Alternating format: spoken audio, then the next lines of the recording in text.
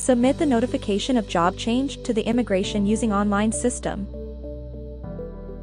In Japan, you need to submit the notification to the immigration within 14 days when you leave your job and searching for the new one, and when you started working in a new company. This can be done using online system in just a few minutes using your smartphone or computer, and you don't have to go to the immigration.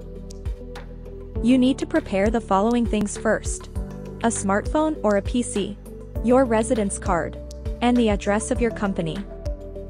Then go to Google and search for electronic notification system. From the search result, click on the marked website link. On the website page, click on the marked area.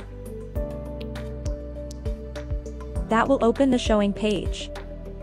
You can also navigate the site in English by clicking on the English tab. On this page, click on the marked area, which will open the login page. Since you don't have your login info, you need to create it first. To do that, just click on the marked area and input your personal details and register. Then log in using the ID and password you just created.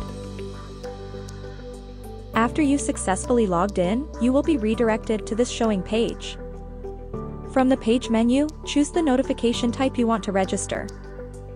For the notification when you leave your job and searching for the new one, click on the marked option from the menu. That will open the form page. Fill this form and submit.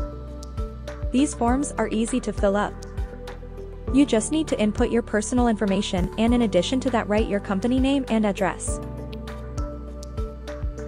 For the notification after you started working in a new company, click on the marked option from the menu. That will open the form page. Fill this form and submit. After you submit the notification, completion screen will be displayed. That's it.